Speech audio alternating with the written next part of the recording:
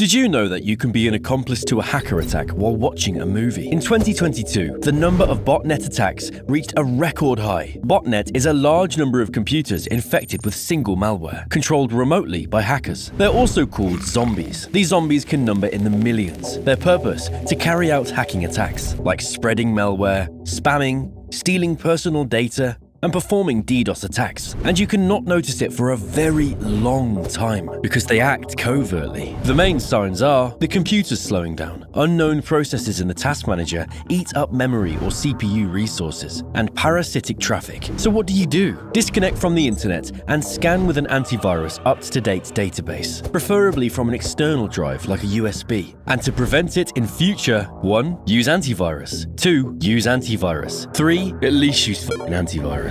And be safe.